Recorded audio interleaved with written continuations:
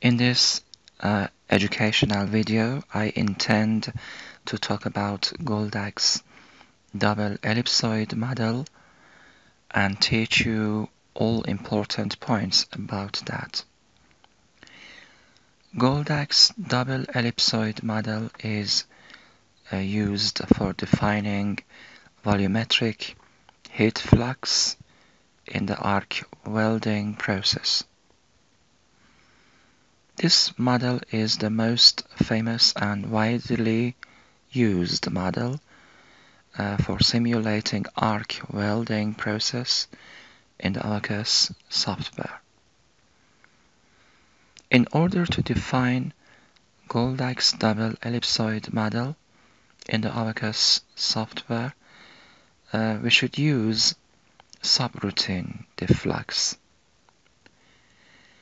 Goldak's double ellipsoid model is composed of two ellipses which are drawn by means of four parameters A, B, C, F and C, R. Actually, four parameters A, B, C, F and C, R define the size and shape of these two ellipses. In this picture you can observe these four parameters in Goldak's double ellipsoid model, in which A is half width of ellipse, B is depth of ellipse, CF is the length of front ellipsoidal, and CR is the length of rear ellipsoidal. Actually, when you implement the arc welding process in the laboratory, an oval shape is created on the workpiece. In this picture you can observe the oval shape having been created on the workpiece in the experimental sample. But here the question which arises is that how are these parameters gained? Actually, there are two methods for obtaining these four parameters.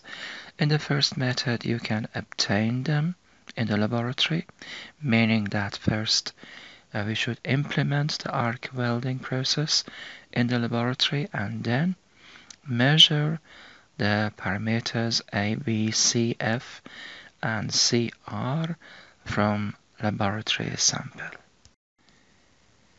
The second method is that you can gain these four parameters from the reliable articles.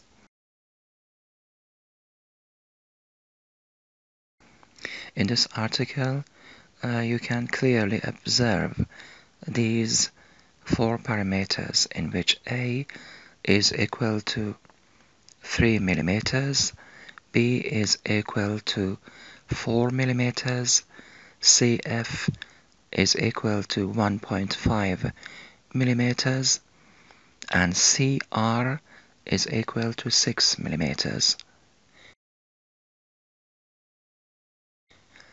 In these three pictures, the concept of A, B, CF and CR parameters in the Abaqus and theory and experimental models has been properly distinguished.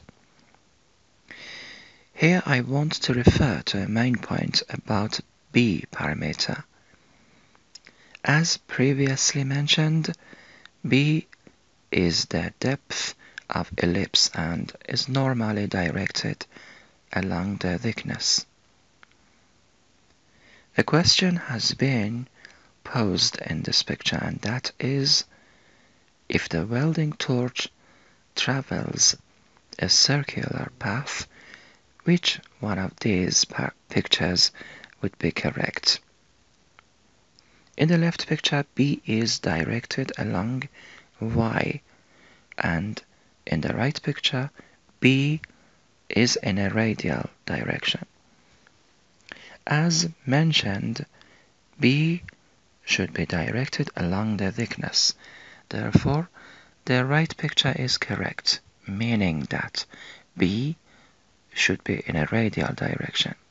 Here, I intend to talk about two terms, front and rear, which exist in Goldak's double ellipsoid model.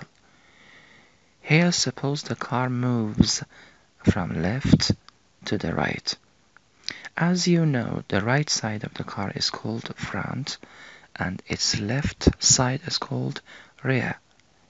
Here you should simulate the move of the welding torch to the move of a car. In this manner, front would be for x bigger than 0 and rear would be for x smaller than 0. Actually, if the welding torch or the car moves to the right, you should write down this formula for x bigger than 0 and this one for x smaller than 0. Now in the second picture the car moves to the left and so front would be for x smaller than 0 and rear would be for x bigger than 0. As previously mentioned, you should simulate the move of the welding torch to the move of a car. As you observe, the written formulas are defined with respect to the direction the car moves to. So if the car moves to the right or left side, the written formula will change accordingly. That's because front and rear directions will change. In this picture, the location of front and rear has been distinguished in Goldak's double ellipsoid model, in which front has been marked out with green color and rear with red. In fact, if the welding torch moves to the right side will be front and the left side will be called rear. Actually, front is for z bigger than 0 and rear is for z smaller than 0. Front and rear are dependent on the direction the welding torch moves to. In this picture, you can observe the formulae having been written down for front and rear. In the next slide, I intend to speak about welding power.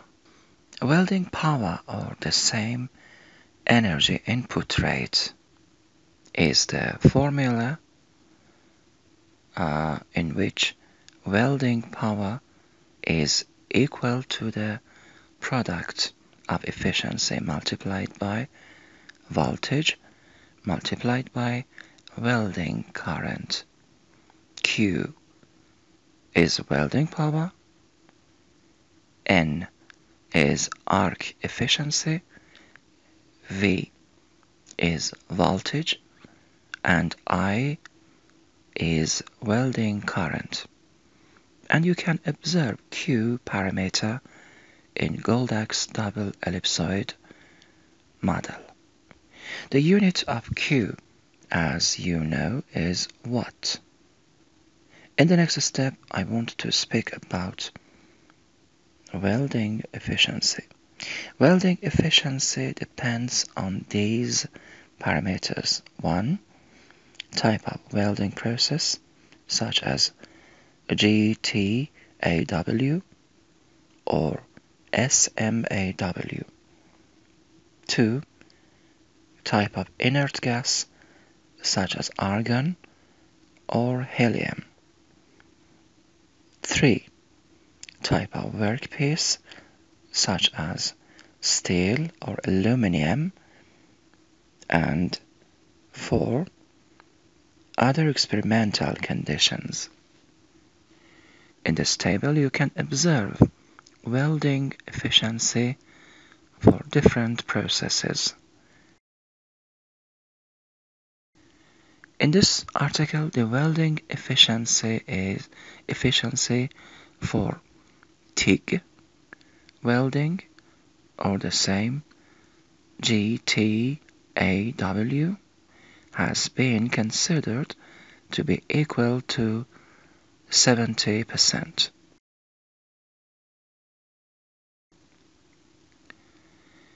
In the next slide, the parameters FF and FR have been distinguished.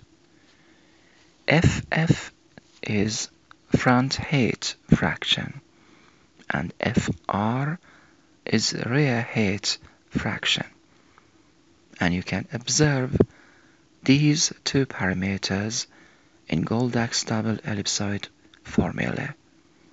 FF and FR parameters are calculated using these two formulae, and you can observe them in this slide.